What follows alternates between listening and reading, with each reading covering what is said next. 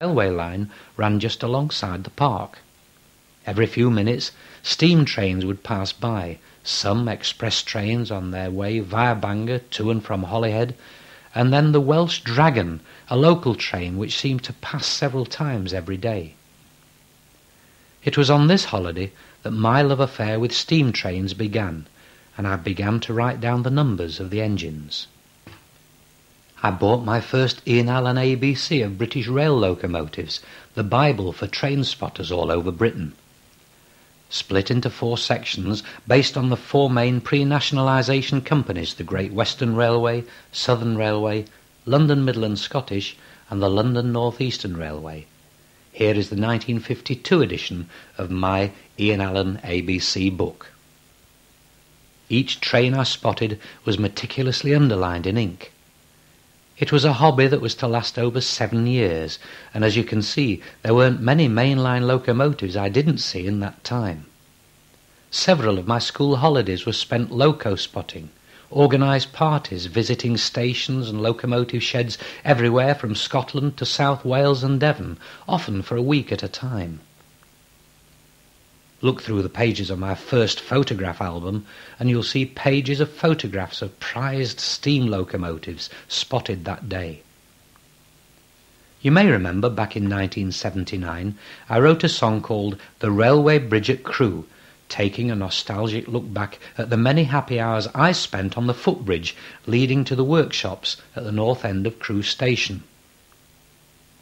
I wrote in the song about Royal Scots, Jubilees and Stanier Black Fives, and if you look in my book you'll see Jubilee class locomotive number 45596 Bahamas and Stanier Black 5 class number 44767, both underlined.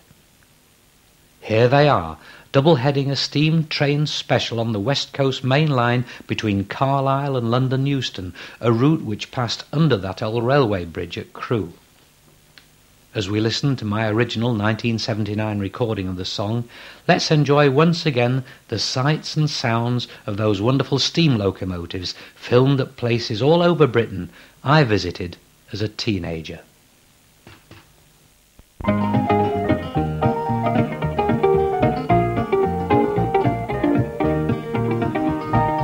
Many country songs are sung about the famous trains that run from coast to coast across the USA. Of hobos hitching rides on trains across the mountains and the plains, stories of the trains of bygone days. An age of steam now dead and gone, but living still in words of song, the Wabash and the Streamline Cannonball. The golden rocket's on the line and Casey Jones is there on time. These songs, I guess you've heard me sing them all. But when I look back to days of youth, and if my song be based on truth, I shouldn't sing about old number 9. I shouldn't tell of far-off lands, of mountain pass, no desert sands. I always call the track the railway line. Although in England I was raised, I spent many happy days just watching trains go by, that's what I do.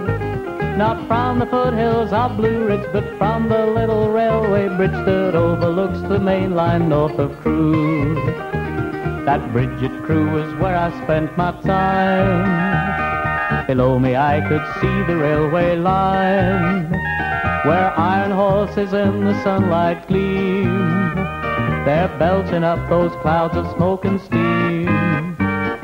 The regulator opens and the wheels spin madly round. A trainload full of passengers are headed Scotland bound. Those locomotives seem to come alive.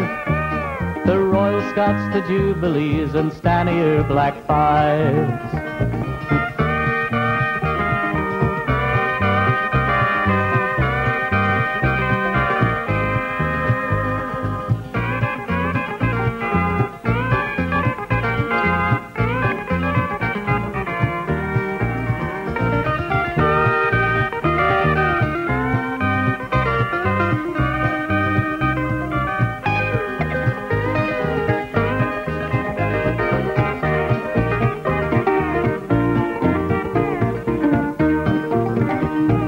Nowadays it's not the same, for diesel and electric trains don't thrill me like the steam of years ago.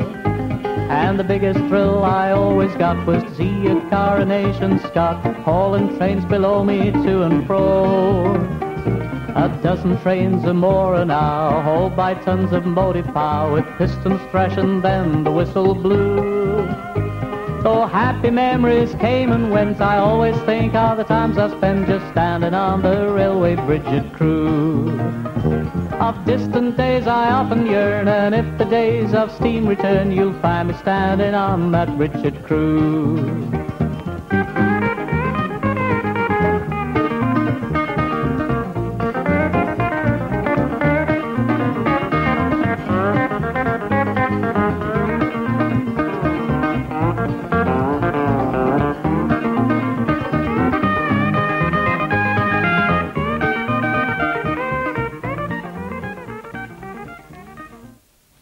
Just one more thing before leaving the subject of trains and moving on.